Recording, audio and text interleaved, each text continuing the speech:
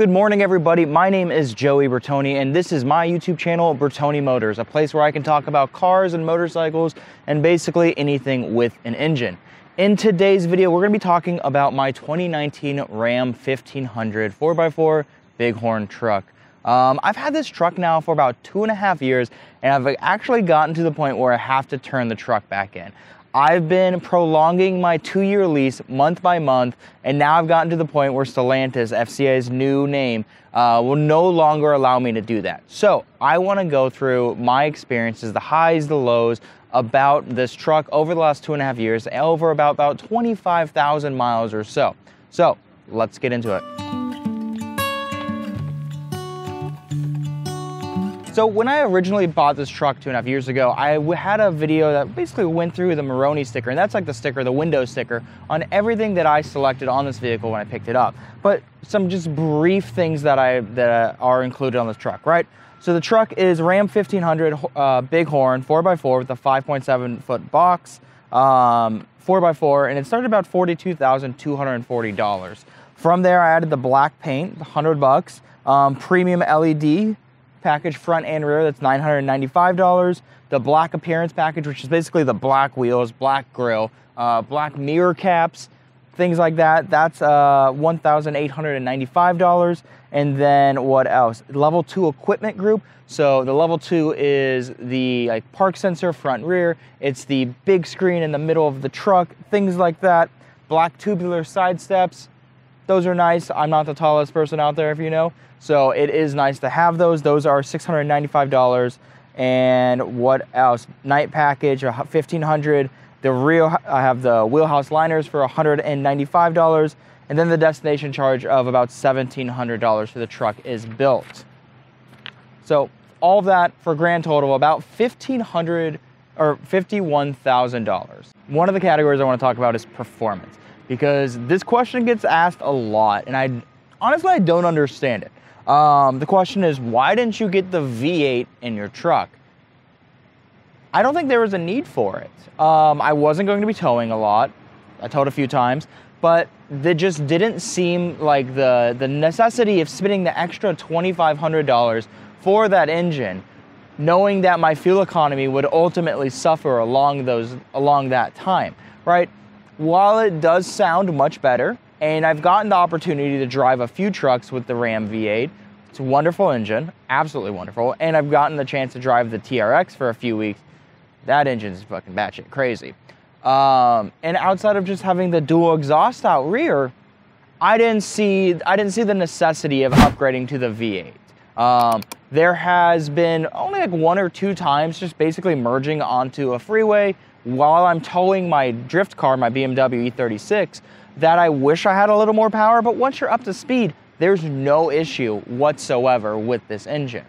That being said, the EcoDiesel was not an option when I chose my truck. I come from a family of diesel trucks, and I have a soft spot in my heart for them, right? I really enjoy the sound, I really enjoy the power, the smell, everything that comes along with a diesel engine. And while I probably wouldn't have elected to choose that either, I would have thought harder about going the EcoDiesel route versus the V8. If I were to get another Ram truck, I would probably go with the EcoDiesel, just because the reviews of it have been nothing but just extraordinary. So I moved to the inside of my truck because I think it's really important to talk about how comfortable this truck is. It's honestly one of the more comfortable driving experiences I've ever had. And having passengers in the back, one of the first things that they say is like, wow, this truck is quiet, it's comfortable, the seating position is really nice, the amount of leg room in the rear is it's insane. One of the small things that I like to tell people about this truck is, once again, I'm not the tallest person out there, I'm like 5'10", but if you put the seats up in the rear, I can lay back there and sleep. I've gone camping a few times where I'm like, I just don't want to set up a tent. I've been able to just lay back there with a sleeping bag and a pillow, and I am good to go. What else? Let's talk about like the driving position, right? These seats are very well padded. They're comfortable padding. They do a good job bolstering on the sides to keep you kind of upright and not sloshing around when you're going around a corner or anything like that. Leather steering wheel, it's padded. It's very comfortable. I think one of the things that really stand out to me for this vehicle is the heated seats and heated steering wheels. I feel like no matter what time of the year, my heated seats are probably on. There's just something nice about it, you know. It's like getting a nice little massage or something as you drive around. AC's on, heated seats on. It's just kind of like that. For a truck, usually in large vehicles, you kind of get quieter rides because they have the ability and the money to make them quieter with foam and padding and things like that. But usually trucks don't get that luxury that bigger like BMWs and S-Class and things like that get. It's an extremely quiet ride in this truck. It's very nice. I've ridden in other trucks basically the same year where you can't really hear the sound system. You can't hear people talking. It's a very loud interior noise. But in this Ram, it's wonderful. As for the suspension of the truck, I elected to not get the four-corner air suspension. Once again, I wasn't towing and I didn't see the necessity of getting that suspension. But I've had no complaints whatsoever with the stock suspension. I think it's held up just wonderful. Now, as for the level of refinement, as you guys know, Ram Trucks has done a lot over the last 10 years as they separated themselves from Dodge, became their own brand, and really focus on the quality of their vehicles. And in this truck, this model year, in the DT, which is the model name for the truck, they've done an amazing job really elevating the old truck that was full of just hard plastics and stuff like that, right? They're really trying to be more of a luxury vehicle brand, trying to take people away from the larger SUVs like Escalades and more expensive minivans, things like that, Ford Explorers, Suburban, stuff like that. So with that, they've basically covered this interior with, you know, nice plushy leather, nice textured surfaces. Even here, it's plush on the dash, which they didn't have to do since no one touched that. That being said, a lot of my friends are designers, car designers, and they like to investigate vehicles that I get into, and they find things that squeak a little bit. I think most vehicles in this price range are going to have a little panel-on-panel squeaking. Nothing to worry about whatsoever. I think the refinement of this truck is next level, especially compared to some of the other vehicles in the market. While it's pretty common for most vehicles now to have either Android Auto or Apple CarPlay, this is the first vehicle that I've had with Apple CarPlay, and it is absolutely stunning how easy it is and how well Apple did to add the UX system into Ram's screen. As you guys can see, I got the 8.4 inch screen and not the large 12.4 screen. I've had a few trucks at my availability that I've been able to drive with it. One of them was the TRX. The other one was a V8 with the e-torque of the Rebel. And while that screen is really nice and really big, I felt like this 8.4 inch screen was better suited for my needs and my taste. I think it's a simpler concept, having one versus having basically it's like two screens within one. I don't like screens. I'm trying to get away from the screens, and this has everything that I need. So the majority of the time it's based in Apple CarPlay, but under the controls you can change, you know, heated seats, backup cam, all of that. That's really nice. All of the Uconnect apps, which some of them they're not really apps per se. They're basically just what you have the ability to look at.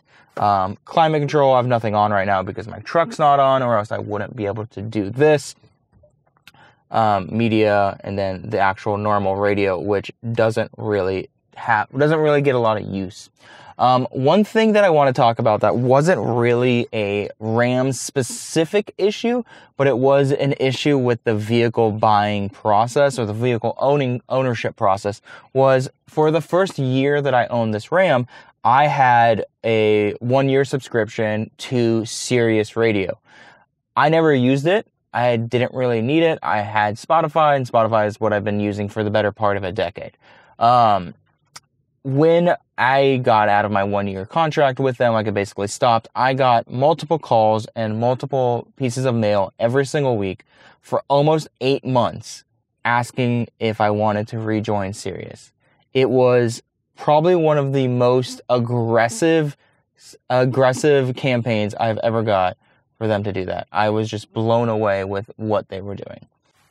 as we continue to talk about technology, I think it's really important to talk about how many USB and USB-C and traditional like 12-volt plugs there are in this truck, right? So there's 2 USBs right here and 2 USB-Cs. And then into the big center console, there's another 115 volt traditional plug, like one that you have in your house. In the back, there's an additional 2 USB, 2 USB-C, and plug. They are everywhere in this truck. And I think there's another one here in the center dash as well. Somewhere in here.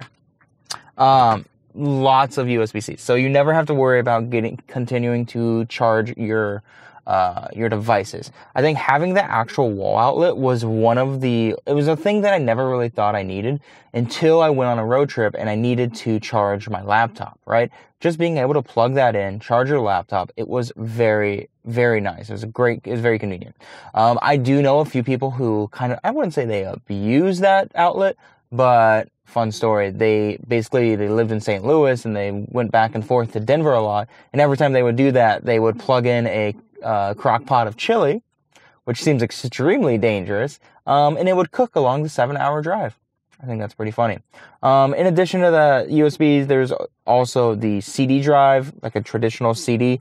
I've never actually used it, and it took me about a year to realize that it was there. It's basically underneath this, and when you sit in your driving position, you kind of don't really see that it's there. In addition to that, there are 2 little slots for your phone, basically to sit up, and then there's like a little indent underneath where the cable could fall to make that a nice experience. In the Ram Rebel and the TRX that I drove, there was a Bluetooth, or not Bluetooth, what's it called? Oh, it's starting to rain. When you place it down and it automatically charges. I don't remember what it's called, but you guys know what I'm talking about. So that would have been really nice. Then you would have to use Bluetooth and not the USB charge, or not the CarPlay with the cable. So there are pros and cons of that. But it's nice if you have multiple devices. You can always just throw one there and it's good to go. One more thing on cruise control, on technology that I think it's really important to point out is cruise control and how easy it is to set on this truck. Basically, you hit a button, you tell it what speed to go, and if you're not going that speed, your truck will get to that speed and it will stay at that speed. I did not get the adaptive cruise control, which I think is a really interesting piece of technology. Unfortunately, I didn't need it. It didn't come in my truck. It didn't come in the Tech 2 package, so it wasn't something that I've actually had a lot of experience with. But being able to quickly speed up, quickly slow down just by touching a button a few times, it's been nothing but, it's just super easy to use. So the EPA suggests that this car with the V6 engine 4x4 gets 19 in the city and 25 in the highway. And I just want to show you guys like what my average has been over the last, let's see, do I have to start my car up? I think I've got to start my truck up for it to actually see.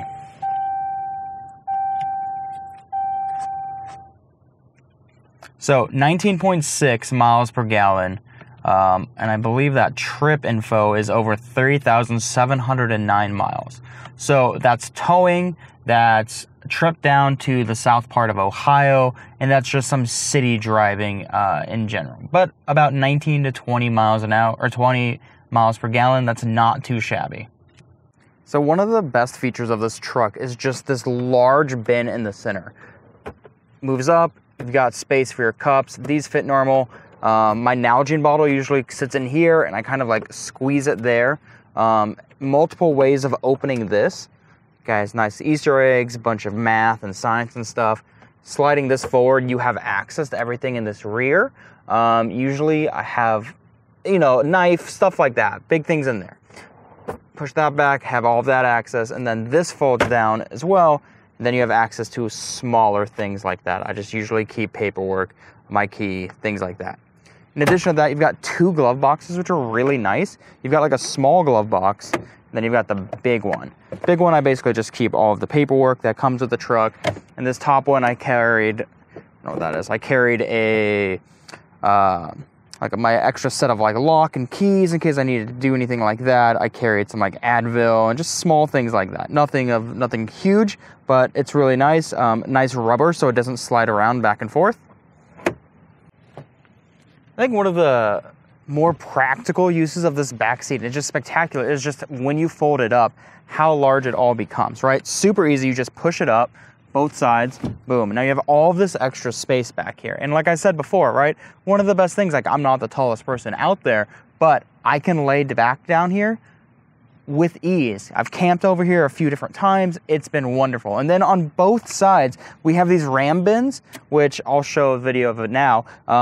I basically kept my tie downs, rope, anything, harness, anything like that that I need constantly in a truck just to have, they always go there. Like my first aid kit, my tools, they all just stay there.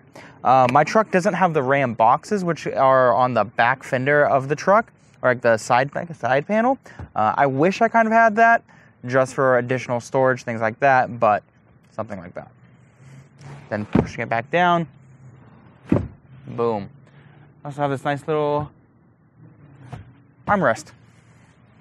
Small thing, but I think it was really interesting because I was blown away the first time I looked at it. There are not 1, not 2, not 3, not 4, 5, 6, 7, 8, 9, but 10 cup holders in this truck, right? There's 2 in the front, right, the front passenger door, 1 in the rear passenger door, 2 in the rear center console, 2 in the front center console, and then 2 and 1. 10 cups. So everyone basically in your car can have 2 cups. It's pretty great. So a lot of people ask me about insurance and how much it costs to insure this vehicle over the time that I've had possession of it. It's roughly about $135 a month, so about $1,600 a year. And over the last 2.5 years, I've spent about $3,800 just to insure this truck. Looking back on things, it wasn't worth it. I hate that we have to get insurance, and then at times if your car gets broken into, it doesn't make sense to get them involved. All of that, it's just a situation in itself. But $3,800 gone by. I'll never see it again, but I had to have it to get this truck on the road. And as we just talked about insurance and how much it costs to insure this truck and my vehicle being broken into, I want to talk about that, right? That is a cost that was associated with my truck during the 2.5 years that I owned it, so I want to bring it up now. My truck was broken into twice in Michigan, both times in basically the same spot in downtown Detroit. It's very common for these trucks to be broken into. Basically all vehicles coming from Stellantis, so that's Dodge and Jeep and Ram, but especially Ram and Dodge. They are very easy to basically take the front plastic cladding off the dash and take the screen. Really easy to do. They say they can do it in about 8 minutes. I believe it. So the first incident cost me about $2,200 cash out of my pocket. They threw a brick through the rear window, got in, scratched a bunch of things. The brick obviously went down the paint and scratched that up. They tried to get into the dash, but they were unsuccessful. I think they got spooked and they got away. They didn't take anything. Got nothing. I honestly wish that they did steal something to make that worth the hassle that it really was.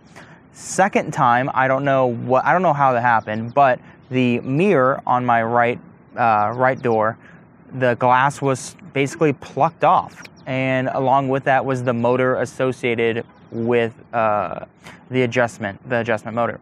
So in total, that was like $450. So we're talking about almost $2,800 worth of things that I had to fix that insurance did not cover. And they could have covered it if I wanted to bring it to them. I asked them specifically, I was like, it's not a huge ticket item. It is something I want to talk about. How would this affect my insurance rate moving forward? And they said they couldn't tell me. They were like, your insurance could go up next year because your truck has been broken into twice.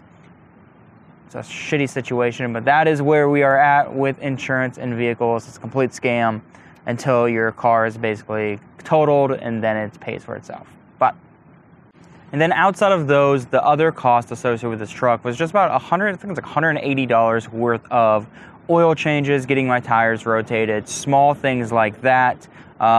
Most of that stuff is already covered with Ram's warranty, so you basically just have to pay for oil changes.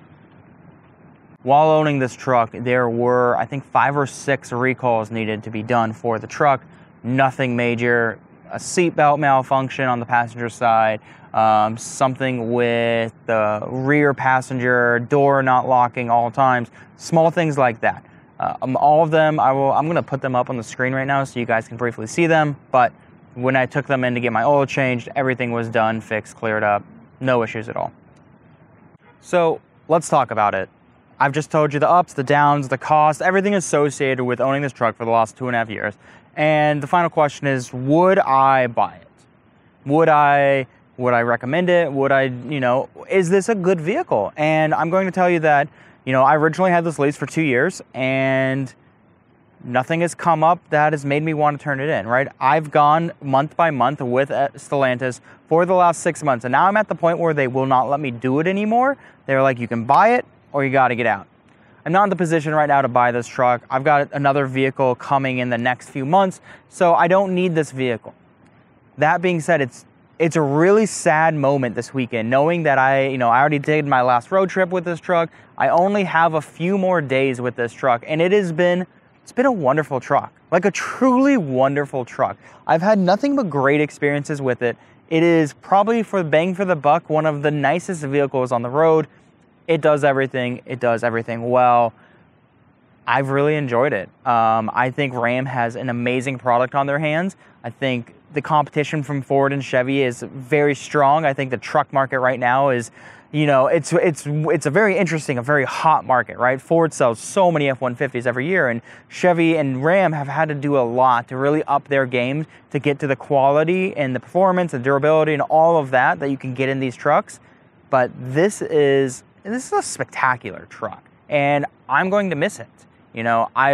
Like I've said, I've had the ability to drive the TRX. I've had the ability to drive the Rebel with the V8, and they're all great. Every single thing that Ram makes right now is a beautiful truck. I have not got to drive the Power Wagon yet. I would love to drive the Power Wagon. That's my dream truck. And that's something that I might upgrade to in the next few years. While originally I thought this was a big vehicle, it's definitely gotten smaller and I get more comfortable driving it, all of that. So maybe a Power Wagon or a 2500 is something down the road, but for right now, the 1500 was wonderful. I'd highly recommend it, especially if you live in a place that isn't going to have break-ins or things like that. Your insurance is definitely going to be much cheaper than my insurance was. Michigan is known for having expensive insurance, which is just insane. Buy the truck. Buy the truck. My only thought is, if I was to buy this again, I'd probably buy the Rebel. So there's the Bighorn and then the Rebel variant. The Rebel variant has thicker tires, I think 32-inch tires, a little higher of a lift, and just more off-road capability, things like that. I just like the look of it a little more than this. This is a very streamlined kind of truck. The Rebel has that like machismo aggressive look. Not quite to the level of the TRX and the Power Wagon, but just a little more aggressive. So that's it for now, guys. I really appreciate you watching this. I don't do a lot of car reviews, truck reviews, things like that. But when it's something that I own, I feel like I have a lot of grounds to speak on. And I think it's important that you guys get an understanding, of the vehicle that I've had to use over the last 2.5 years to do a lot of the hobbies, motorcycles, cars, drift cars, things like that. This truck has allowed me to do it. So thank you guys so much for watching. If you haven't already, like this video, subscribe to this video. Let me know in the comments if you have any questions. I'm here to help out with my experience so far. So thank you guys.